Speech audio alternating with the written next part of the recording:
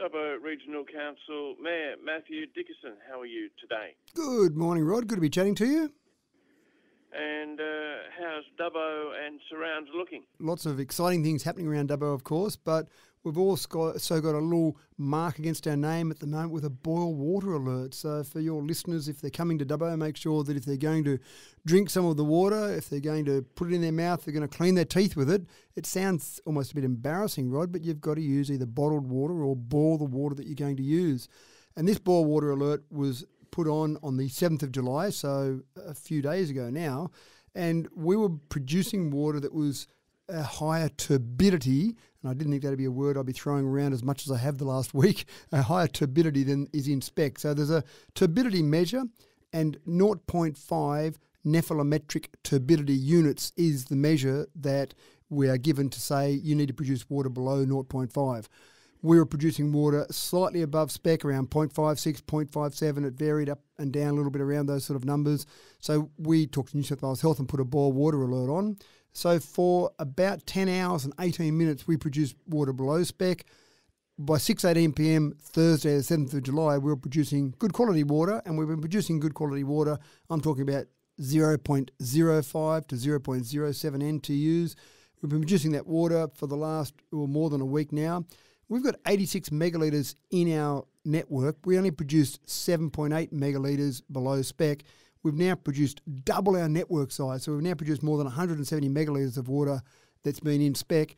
But New South Wales Health are still saying we can't lift the boil water alert. So a bit of an argument going on there. We're still going back and forth with them because we believe we're at the point now that water is safe, that people could drink it, but we can't lift that boil water alert at the moment. So for anyone that travels down to Dubbo, just make sure you're aware of that. And I know it's a big drain on not only the community, but also the people that are selling bottled water. You ran out there for a while. We were pretty well served. We actually told the supermarkets on the day the boil water alert went on that Thursday, the 7th of July, we contacted the supermarkets and said it might be a good idea to order in some additional bottled water. They responded pretty quickly. It was a better situation than the toilet paper with COVID-19 situation because that problem was happening across the nation. At least with this one, it was happening in Dubbo only, so they could get extra bottled water from their surrounding supermarkets, for example. But most supermarkets have been pretty good. I've walked into most and they've had pallets of water at the front, so people have been able to pick up those bottled water or that bottled water if they needed to.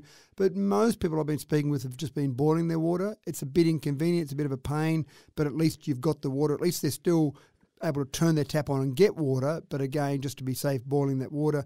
But it does have an impact. You've got pubs, for example, they've got to produce ice.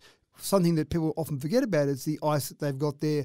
Ice can still be infected with cryptosporidium, which is what we're worried about in this scenario. So anyone that has to produce ice, so for example, a pub needs to boil all that water before they put it into an ice maker or get bottled water and put it in. So that becomes very clumsy and expensive. But I even had a woman the other day who said that she needs to replace the water in her fish pond or where her fish tank where her fish are, and you can't just put normal water in there. I assume, and I don't know, I'm not an expert on crypto, but I assume that could possibly impact the fish. So she would have to boil all that water before she fills up her fish tank. So it becomes fairly clumsy and inconvenient for lots of people. Again, health is the number one issue here. We don't want the community impacted by a disease or by crypto, which if you're immunocompetent, Rod, you could get sick, you could have diarrhea, you might have a cough, and it might last for a few days and be quite uncomfortable and unpleasant. But if you're immunocompromised, if you're frail, if you're elderly, that type of thing, then crypto can be very bad, in fact can lead to death. So obviously we need to make sure the health of our community is the number one priority. Yep. And it sounds like you're right on top of it, and as soon as the boil water alert is allowed to be lifted, it'll happen. Absolutely right. We're working with New South Wales Health. We're working with a few different government departments to get them all to agree about when we can lift that. And there's differences in opinion at this stage, but we'll get there in the end. All right, and some lovely open spaces around Dubbo and the Dubbo regional area. and you're looking to maybe try and use it in a different way? Yeah, it's something that I've actually had some discussions with some other councils around the state about. When I've been at some different conferences or some different meetings, some of the issues that have been raised have been around housing. That's something that we are seeing across the entire state, probably across the entire nation, where there's just not enough housing, and trying to work out ways to bring on more land and get more houses built.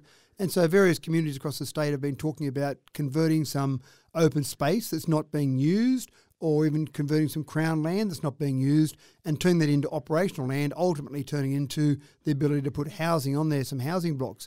And so we've had a good look across our area, our Dubbo Regional Council area, and identified a few parcels of land that we may convert or attempt to convert into operational land.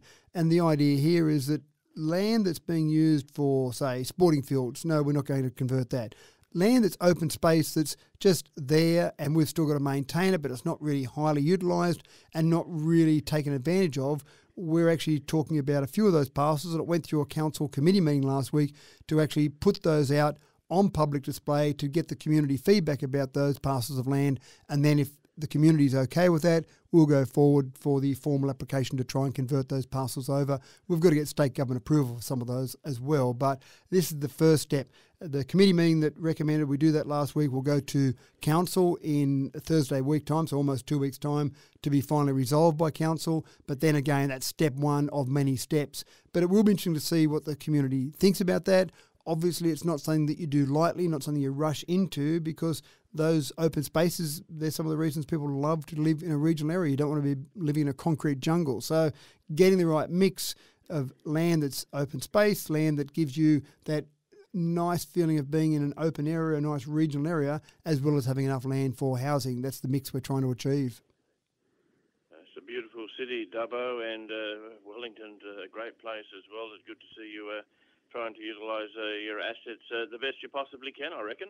Yeah, that's exactly right. And that's exactly what you're trying to do. Because some of these parcels of land, we look at the usage of them and they're not highly utilised. We've still got to maintain them, so there's a cost to council to maintain them. And you think, well, if they're not really being utilised and we're still paying money to maintain them, would they be better off used for something else? But we've also got to look towards the future. It may not be utilised today, but in 10, 20, 30 years' time, would they be utilised? Do we want to build out those areas and then not have them utilised? So that'll be the sort of feedback we'll be asking for the community.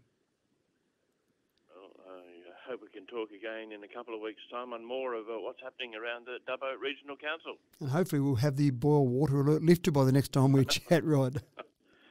Unless there's another downpour, I reckon you will. Yes, hopefully. Have a good day. Thanks, Rod.